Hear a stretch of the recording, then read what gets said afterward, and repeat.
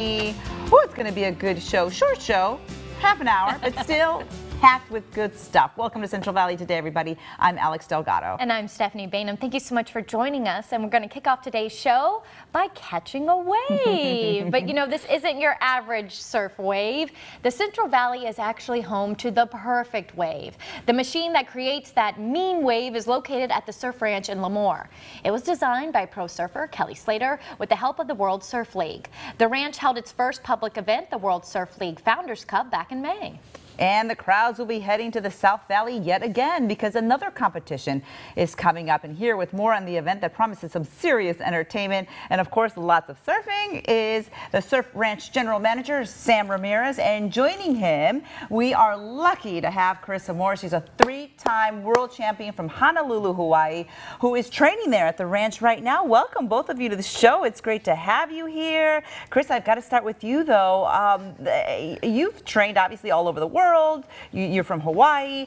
Tell me about what makes this wave so special that you are here not only training but will compete at the Surf Ranch. Well, the future is now. You know, this is the future of surfing and the future of our sport. You know, wave pools are so different. You know, there's consistent waves, repetition. We're able to practice the same maneuvers over and over again and create a run for the event, which is going to be something that's totally different because in the ocean, everything's very spontaneous and you're always having to think on your feet. So I'm really looking forward to approaching this event a little bit differently. Yeah. Oh, I bet. And remind folks, Sam, about the Surf Ranch Pro because that's the big event that's coming up in September. Absolutely. So September 6th through the 9th out in Lemoore, we're going to have, it's stop number 8 on the championship tour.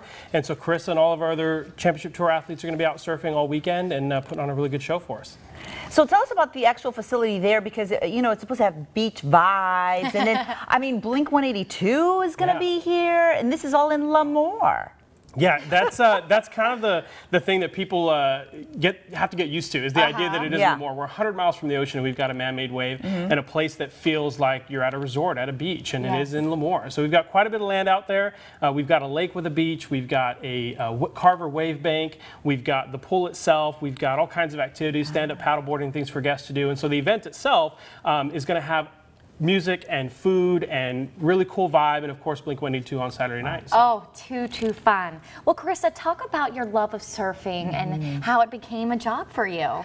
Well, I'm really blessed. I'm living the best life right now. It's, you know, I get to do something I love every day and be in the ocean as my office. I started surfing when I was 4 or 5 years old back at home in Honolulu with my dad, and ever since I've been hooked. Oh, so special. This is really becoming like a woman's sport, isn't it?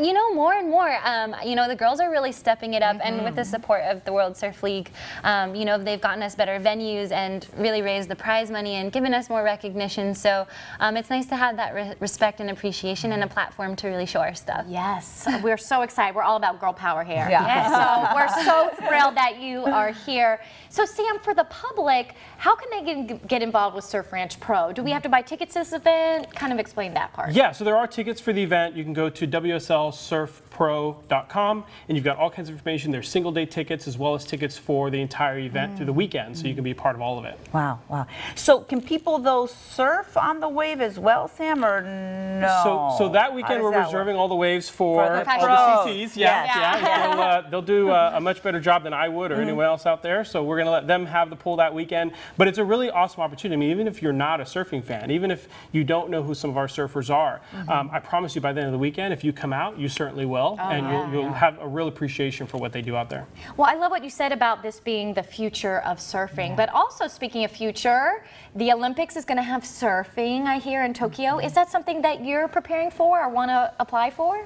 Well, I think the big qualification process will happen next year, so I'm not going to get ahead of myself. I'm someone who definitely wants to let her actions speak louder than her words. So it's a dream of mine to qualify and be a part of the Olympics and be a part of the tradition and the history, but I'm, you know, keep my head down and work towards that goal. So humble. That's so good. I've got to ask, because this is a repetitive wave, right? It's a perfect wave every time is what they say.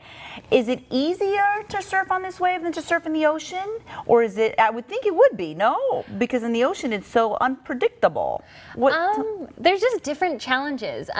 You know, it's all about timing in this wave, and you know, if there's different pressures you have one chance, and it's crazy when you hear the machine go. there's this like, the butterflies start, and you know, it's being able to stay level-headed and, you know, but at the same time let it flow. Yes. It's just finding that balance. Does it take some different techniques because it is so structured or so mechanical?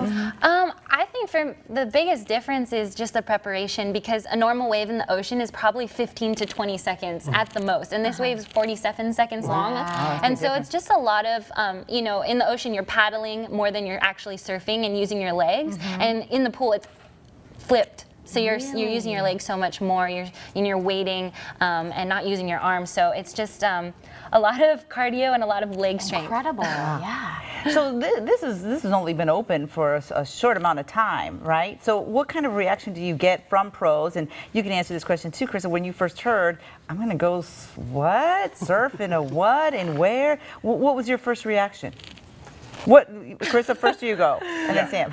Oh my gosh, well, you know, we'll rewind years back when Kelly released his first video, and he like literally rocked the world. And we were like, wait, is this real? How can I get my golden ticket to Kelly's Wave Ranch? Oh, wow. And I remember getting the call after one of the events in Australia, and he's like, would you like to come surf my wave pool? And I was like, yes, of course. And it was like the full red carpet, you know, he really, the whole ranch took care of us, you know, fed us good food. I got to